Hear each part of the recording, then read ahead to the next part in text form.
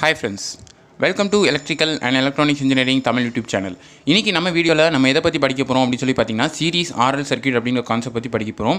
So series RL சர்க்யூட்னா என்ன பாத்தீங்கன்னா பேசிக்கா வந்து ஒரு ரெசிஸ்டரும் ஒரு இண்டக்டரும் வந்து சீரிஸ்ல கனெக்ட் பண்ணிருப்பாங்க. சோ இதுக்கு சப்ளை என்ன சப்ளை அப்படினு சொல்லி பாத்தீங்கன்னா AC சப்ளை கொடுக்க போறாங்க. சோ அதாவது வந்து AC சப்ளை கொடுக்கப்பட்ட ஒரு சீரிஸ் RL சர்க்யூட் பத்தி தான் இந்த வீடியோல நம்ம வந்து அனலைஸ் பண்ண போறோம். சோ DC சர்க்யூட் கொடுத்தீங்கன்னா உங்களுக்கே தெரியும் பேசிக்கலா வந்து ஒரு இண்டக்டர் வந்து ஷார்ட் சர்க்யூட்டா ஆக்ட் ஆகும். சோ இதுல ஒரு கான்செப்ட் இருக்கு என்னன்னு பாத்தீங்கன்னா ரெண்டு டொமைன் இருக்கு. டைம் டொமைன் ஒன்னு இருக்கு, ஃப்ரீக்வென்சி டொமைன் ஒன்னு இருக்கு. சோ இத பத்தி நான் இன்னொரு வீடியோல தனியா சொல்றேன். இது வந்து ஒரு பெரிய கான்செப்ட். சோ இந்த ஏசில வந்து நம்ம எப்பவுமே வர்க் பண்ணும்போது எதுல போவோம்னு பாத்தீங்கன்னா நம்மளோட பெட்டர் அனாலிசிஸ்க்காக ஃப்ரீக்வென்சி டொமைன்ல போய் தான் வர்க் பண்ணுவோம் அப்படிங்கறத தெரிஞ்சுக்கோங்க. ஃப்ரீக்வென்சி டொமைன் எதுக்காக போறோம் அப்படினு பாத்தீங்கன்னா டிசிக்கும் ஏசிக்கும் உள்ள ஒரே ஒரு வித்தியாசம் மெயினா உள்ள ஒரே ஒரு வித்தியாசம் என்னன்னு பாத்தீங்கன்னா ஃப்ரீக்வென்சி தான். டிசில ஃப்ரீக்வென்சி 0, ஏசில ஃப்ரீக்வென்சி பாத்தீங்கன்னா வேரியிங் ஃப்ரீக்வென்சி தான். வேரி பண்ணிக்கலாம், நம்ம வேணா வேரி பண்ணிக்கலாம். 50 ஹெர்ட்ஸ் வச்சுக்கலாம், 60 ஹெர்ட்ஸ் வச்சுக்கலாம், 40 ஹெர்ட்ஸ் வச்சுக்கலாம். ஓகேவா? ஸோ இந்த மாதிரி வந்து ஃப்ரீக்வென்சி வந்து நம்ம வேரி பண்ணுறோம் இல்லையா? ஸோ வேரி பண்ணுறதுனால என்ன பண்ணுறாங்கன்னு பார்த்தீங்கன்னா ஃப்ரீக்வென்சி டொமைன், அதாவது டொமைன் என்னன்னு பார்த்தீங்கன்னா ஜஸ்ட் வந்து ஒரு ரீஜன் அப்படிங்கிற மாதிரி வந்து சொல்லுவாங்க. ஓகேவா? ஸோ அந்த ரீஜனில் வந்து ஆப்ரேட் பண்ணும்போது நமக்கு வந்து நல்ல எஃபெக்டிவான அனாலிசிஸ் இருக்குங்கிறதுக்காக அப்படிப்பட்ட ஒரு ரீஜனுக்கு போகிறாங்க.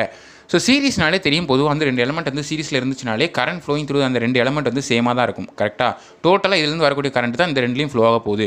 So I is equal to IR equal to IL. Current, total current flowing in the circuit is equal to current flowing through the resistor is equal to current flowing through the inductor அப்படிங்கிறத தெரிஞ்சுக்கோங்க. So இது ஒரு விஷயம் சொல்லியாச்சு. So ரெண்டாவது விஷயம் வந்து வாங்க இதுக்கு என்ன அப்படின்னு சொல்லி பார்த்தீங்கன்னா இதில் வந்து ஃபேஸார் டயக்ராம் அப்படிங்கிற ஒரு கான்செப்ட்லேருந்து இது வந்து டிரைவ் பண்ணியிருப்பாங்க இந்த ஈக்குவேஷனை.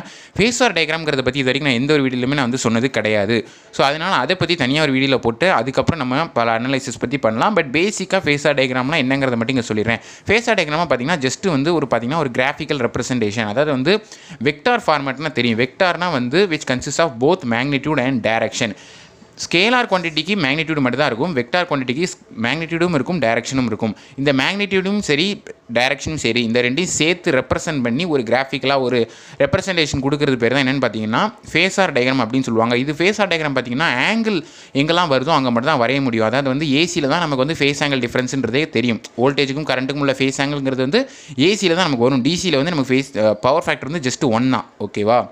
ஸோ பவர் ஃபேக்டர்னால் தெரியும், cos ஃபை தான் வந்து ஃபேஸ் ஆங்கிள். சரிங்களா? ஸோ ரொம்ப வளவலன்னு சொல்ல வேண்டாம்ன்றதுக்காக லைட்டாக சொன்னேன். ஸோ அது கூட பிரச்சனை இல்லை, நம்ம இன்னொரு வீடியோவில் தெளிவாக பார்க்கலாம்.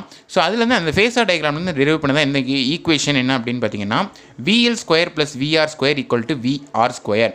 V ஸ்மால் ஆர்னா என்னென்னு பார்த்தீங்கன்னா ரிசல்டன்ட் வோல்டேஜ். அதாவது வந்து பொதுவாக இங்கே ஒரு சப்ளை கொடுத்துறப்போ இந்த ரெசிஸ்டரில் ஒரு வோல்டேஜ் ட்ராப் இருக்கும், இந்த இண்டக்டரில் ஒரு வோல்டேஜ் ட்ராப் இருக்கும். கரெக்டாக? ஸோ அந்த ரெண்டோட ஸ்கொயரையுமே ஆட் பண்ணும்போது நமக்கு டோட்டலாக V ஸ்மால் ஆர் ஸ்கொயர்னு வருது. V ஸ்மால் ஆர் ஸ்கொயர்னால் வேற ஒன்றும் இல்லை, ரிசல்டன்ட் வோல்டேஜ்னு சொல்லுவாங்க அப்படிங்கிறத தெரிஞ்சுக்கோங்க. ஸோ இது வந்து ரெண்டாவது முக்கியமான ஒரு ஈக்குவேஷன். ஃபேஸார் டயக்ராம்னு பார்த்தீங்கன்னா வோல்டேஜை நான் வந்து ரெஃபரன்ஸில் வச்சு இங்கே வரைஞ்சிருக்கேன். சரிங்களா? வோல்டேஜை நான் ரெஃபர் பண்ணும்போது ரெசிஸ்டருக்கு நான் ரெஃபர் பண்ணேன்னா கரண்ட்டும் வந்து அதே டைரக்ஷன்லாம் இருக்கும். ஏன்னா phase angle in resistor between voltage and current is equal to 0 அப்படிங்கிறத தெரிஞ்சுக்கோங்க. இது பேசிக்காக நமக்கு வந்து தெரிஞ்ச விஷயம். இண்டக்டரை பொறுத்த மட்டும் பார்த்தீங்கன்னா கரண்ட் வந்து வோல்டேஜை 90 டிகிரி லேக் பண்ணும். பியூர் இண்டக்டராக இருந்தால், பியூர் இண்டக்டருக்கு நான் இங்கே ஃபேஸ் ஆங்கிள் வரைஞ்சிருக்கேன். பட் நமக்கு வந்து பியூர் இண்டக்டர் வந்து எங்கேயுமே கிடையாது இல்லையா? ஸோ அதனால் வந்து எக்ஸாக்டாக 90 டிகிரி லேக் ஆகணும்னு அவசியம் இல்லை, வேறு வேரியிங் ஃபேஸ் ஆங்கிள் கூட இருக்கலாம் அப்படிங்கிறத தெரிஞ்சுக்கோங்க.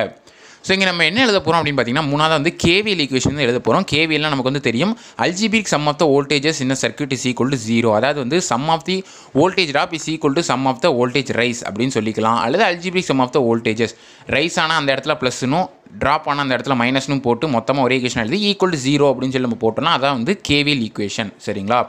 ஸோ டோட்டல் வோல்டேஜ் என்னென்னு பார்த்தீங்கன்னா V, இங்கே ட்ராப் ஆகக்கூடிய வோல்டேஜ் என்னென்னு பார்த்தீங்கன்னா I இன்ட்டு R மைனஸ் இதில் உள்ள வோல்டேஜ் என்னவாக இருக்குன்னு பார்த்தீங்கன்னா L இன்ட்டு dA/dt. ஏன்னா நமக்கு தெரியும், ஏன்னா இது வந்து பேசிக்காக இண்டக்டரில் நமக்கு வந்து ஒரு வோல்டேஜ் ட்ராப்னா அது EMF தான், இன்டியூஸ்ட் EMF தான். ஆல்டர்னேட்டிங் கரண்டாக இருந்தால் தான் இன்டியூஸ்ட் EMF ப்ரொடியூஸ் ஆகும்னு சொல்லியிருக்கேன். அந்த இன்டியூஸ்ட் EMF தான் நம்ம வோல்டேஜ் ட்ராப்பாக எழுத போகிறோம். அது என்னென்னு பார்த்தீங்கன்னா L இன்ட்டு dA/dt. அது வந்து ட்ராப் தான். சரிங்களா? இப்போ வந்து நம்ம KVL எழுதியாச்சு. ஸோ 3 ஈக்குவேஷன் நம்ம எழுதியாச்சு, ஃபேஸார் டயக்ராம் பார்த்தாச்சு. இப்போ கடைசியாக முக்கியமான ஒரு ஈக்குவேஷன் போகிறோம். அதுதான் என்னென்னு பார்த்தீங்கன்னா I அப்படிங்கிற ஒரு ஈக்குவேஷன். அந்த ஐன்ற ஈக்குவேஷன் என்ன பார்த்தீங்கன்னா கரண்ட்டோட ஈக்குவேஷன். ஸோ இந்த KVL எழுதியிருக்கோம் இல்லையா, இந்த dA/dt வந்து நீங்கள் வந்து என்ன பண்ணுறீங்க அப்படின்னா ஒரு சைட்லேருந்து இன்னொரு சைடு கொண்டு போகும்போது ஆட்டோமேட்டிக்காக வந்து இன்டெக்ரலாக மாறும். dA/dtனா வந்து டிஃபரன்ஷியேஷன், இன்னொரு சைடு கொண்டு போகும்போது வந்து இன்டெக்ரலாக மாறும் அப்படிங்கிறத தெரிஞ்சுக்கோங்க. ஸோ இந்த ஈக்குவேஷனுக்கு அப்புறம் நிறைய டெரிவேஷனுக்கு அப்புறம் தான் இந்த ஈக்குவேஷன் வந்து டிரைவ் பண்ணியிருப்பாங்க அப்படிங்கிறத தெரிஞ்சுக்கோங்க. நான் ஏன் வந்து அந்த ஈக்குவேஷன் வந்து ஏன் சொல்லலை அப்படின்னு பார்த்தீங்கன்னா அது வந்து மேத்தமேட்டிக்ஸ் போகும். இன்ஜினியரிங் மேத்தமேட்டிக்ஸில் நம்ம படிச்சிருக்கக்கூடிய கான்செப்ட், அதுவும் வந்து பேசிக்காலாம் இருக்காது, அது ரொம்ப பெரிய கான்செப்ட் கான்செப்டாக போகும். அதாவது வந்து சப்ஸ்டியூஷன் மெத்தட் அப்படின்னு சொல்லி ஒரு கான்செப்ட் சொல்லுவாங்க. ஸோ சப்ஸ்டியூட் பண்ணி இந்த இன்டெக்ரலோட வேல்யூவை கண்டுபிடிச்சி ஓவரால் அந்த ஐயோட வேல்யூ கண்டுபிடிப்பாங்க. ஸோ இதை கண்டுபிடிக்கிறது மூலமாக நமக்கு என்ன கிடைக்குன்னு பார்த்தீங்கன்னா ஐஎலோட வேல்யூ v/r × 1 - e⁻ RT/L. இந்த RT/L R/L வந்து நீங்கள் ரிவர்ஸில் எழுதுனீங்கன்னா அதான் வந்து டவ் அப்படிங்கிறத தெரிஞ்சுக்கோங்க. Time constant of inductor tau = L/R.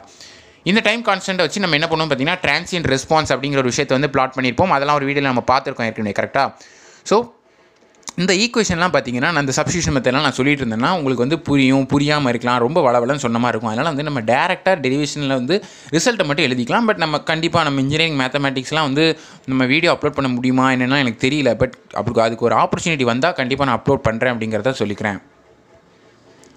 So பேசிக்கலாக பார்த்தீங்கன்னா வந்து இந்த இம்பிடன்ஸ் Z அப்படிங்கிற ஒரு வேல்யூ வந்து நம்ம எழுதியிருப்போம். அதாவது வந்து R + jXL அப்படிங்கிறது தான் வந்து ஒரு R and L எலமெண்ட் உள்ள ஒரு சர்க்யூட்டோட இம்பிடன்ஸாக இருக்கும் அப்படிங்கிறத தெரிஞ்சுக்கோங்க. ஸோ இம்பிடன்ஸ்னால் வேற ஒன்றும் இல்லை, ஏசி ரெசிஸ்டன்ஸ். அதாவது வந்து ஏசியில் இப்போ டிசியில் நம்ம ரெசிஸ்டன்ஸ் மட்டும் தான் கன்சிடர் பண்ணுவோம். அதை தான் நம்ம அங்கே வந்து ரெசிஸ்டன்ஸ் வேல்யூன்னு சொல்லிடுவோம், ஆர்னு சொல்லிடுவோம். பட் ஏசியில் நம்ம இம்பிடன்ஸ்னு எடுப்போம். ஏன்னா ஏசியில் ரெசிஸ்டன்ஸும் இருக்கும் ரியாக்டன்ஸும் இருக்கும், கரெக்டாக? ஸோ ரியாக்டன்ஸ்னால் வேற ஒன்றும் இல்லை, the resistance offered by the inductor or maybe capacitor. ஓகேவா? ஸோ இது எல்லாத்தையும் நம்ம சம் அப் பண்ணி எழுதுறதா இம்பிடன்ஸ் R + jXL அப்படிங்கிறத தெரிஞ்சுக்கோங்க. எக்ஸ்எல் அதாவது வந்து இப்போ எக்ஸ்எல்ங்கிறதா ரியாக்டன்ஸே தவிர எல்ன்றது வந்து இண்டக்டன்ஸோட கான்ஸ்டன்ட் வேல்யூ. ஸோ எக்ஸ்எல் அப்படிங்கிற ஃபார்முலா என்னன்னு பார்த்தீங்கன்னா 2πfL அப்படிங்கிறத தெரிஞ்சுக்கோங்க. ஸோ இதுக்காக தான் நான் முதலே சொன்னேன், ஃப்ரீக்வன்சி டொமைனில் தான் இதை வந்து நம்ம ஆப்ரேட் பண்ண போகிறோம். ஃப்ரீக்வன்சி டொமைனில் தான் இந்த ஏசி சர்க்யூட் வந்து நம்ம பொதுவாக வந்து எஃபெக்டிவ் அனாலிசிஸ்க்காக யூஸ் பண்ணணும்னு சொன்னேன். ஏன் அப்படின்னு கேட்டிங்கன்னா ஃப்ரீக்வன்சி டொமைனா நம்ம ஃப்ரீக்வன்சிங்கிற காம்போனண்ட்டுக்கு போவோம், அந்த ஒரு டேர்முக்கு போவோம். ஸோ ஃப்ரீக்வன்சி வந்து ஏசியில் நமக்கு இருக்குது, இண்டக்டரில் ஃப்ரீக்வன்சியோட எஃபெக்ட் இருக்கும். ஃப்ரீக்வன்சி இன்க்ரீஸ் பண்ணால் எக்ஸல் இன்க்ரீஸ் ஆகும், ஃப்ரீக்வன்சி டிக்ரீஸ் பண்ணால் எக்ஸல் டிக்ரீஸ் ஆகும் அப்படிங்கிறது தெரியுது. டிசியில் பார்த்தீங்கன்னா ஃப்ரீக்வன்சி டொமைனுக்கு நம்ம போக மாட்டோம் யூஸ்வலாக. ஏன் அப்படின்னா டிசியில் ஃப்ரீக்வன்சி 0, ஃப்ரீக்வன்சி 0 வந்தால் எக்ஸல் 0 ஆயிரும், கரெக்டாக? எக்ஸல் 0 ஆகிட்டுனா இண்டக்டர் வந்து ஷார்ட் சர்க்யூட் ஆயிரும். ஏன்னா எக்ஸல் 0ன்னு என்ன அர்த்தம்? ரெசிஸ்டன்ஸ் வந்து 0 ஆயிடுச்சுன்னு அர்த்தம். அப்போ ஃபுல் கரண்ட் அதில் ஃப்ளோ ஆயிரும், கரெக்டாக? ஸோ அதனால தான் நம்ம டிசியில் அந்த சைடு போகிறதில்ல. ஸோ அதனால் நம்ம ஏசியில் பெஸ்ட் அனாலிசிஸ்க்காக ஃப்ரீக்வன்சி டொமைன் போகிறோம் அப்படிங்கிறத தெரிஞ்சுக்கணும். ஏற்கனவே சொன்ன டைம் டொமைன் ஃப்ரீக்வன்சி டொமைன் பார்த்தீங்கன்னா நான் ஒரு வீடியோவில் தெளிவாக சொல்கிறேன். ஸோ ஜஸ்ட் ஒரு இன்ஃபர்மேஷனுக்காக அதை சொன்னேன். ஸோ அடுத்ததாக பார்த்தீங்கன்னா வந்து நம்ம ஃபேஸ் ஆங்கிள் டிரைவ் பண்ண போகிறோம். ஸோ ஃபேஸ் ஆங்கிள்லாம் தெரியும், இந்த angle between voltage and current. ரெசிஸ்டருக்கு வந்து அது கிடையாது, பட் இண்டக்டருக்கு அது உண்டு. அதாவது வந்து current lakhs the voltage by 90 டிகிரிங்கிறது நமக்கு தெரியும் இண்டக்டரை பொறுத்த மட்டும். ஸோ tan θ ஃபார்முலா இது வந்து பார்த்திங்கன்னா பவர் ட்ரையாங்கிள் டயக்ராம். ஸோ இதையும் பற்றி ஒரு வீடியோவில் போட்டிருக்கேன். ஸோ அதில் வந்து நீங்கள் பார்த்துருந்தீங்கன்னா புரிஞ்சிருக்கும். பார்க்கலனாலும் நம்மளோட பிளேலிஸ்ட்டில் போய் செக் பண்ணி பாருங்கள், கண்டிப்பாக இருக்கும். ஸோ அதில் போய் பார்த்தீங்கன்னா அதுபடி இதை வரைஞ்சிருக்கோம் அப்படின்னா tan θங்கிற ஃபார்முலா எழுதணும் அப்படின்னா இந்த இதுதான் வந்து தீட்டா ஆங்கிள், ஓகேவா? ஸோ இந்த ட்ரையாங்கிள் வந்து பார்த்திங்கன்னா நான் பேசிக்கலாக வந்து எக்ஸ்பிளைன் பண்ணியிருந்திருப்பேன். பட் இது வந்து ஃபேஸார் டயக்ராம் தான் டெரைவ் பண்ணியிருப்பாங்க. நான் எப்போவும் சொல்ல மாதிரி வந்து ஃபேஸார் டயக்ராம் பற்றி நான் ஒரு வீடியோவில் சொல்லிவிட்டு அப்புறம் இதை பற்றி சொல்ல வரேன்.